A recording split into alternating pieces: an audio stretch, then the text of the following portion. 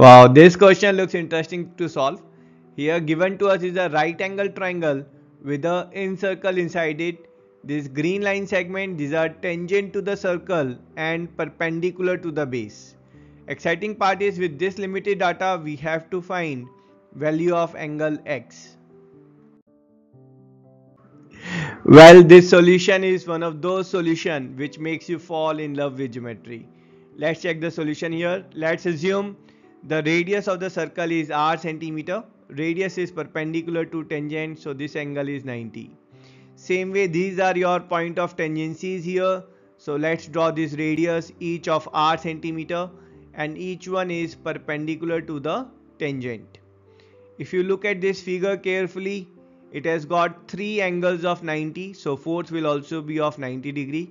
So it's basically a rectangle, but adjacent sides are equal, so it's a square. Same goes for this figure, it's a square, and this figure is also a square.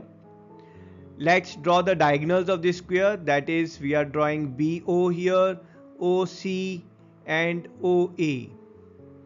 As the squares are congruent to each other, each of side r centimeter, so their diagonal length will also be equal, or we can say point A, B, C are equidistant from point O.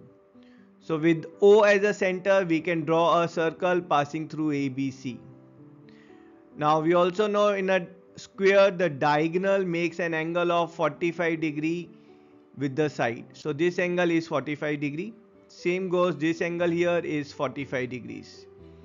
Now here with respect to this big purple circle, we'll apply inscribed angle theorem. That is, this chord BC is making an angle of 90 degree at the center, and by theorem it will make half of that angle at the circumference.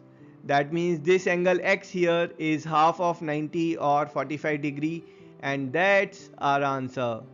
I hope you enjoyed the solution. I will see you in next video. Till then, tata, bye bye.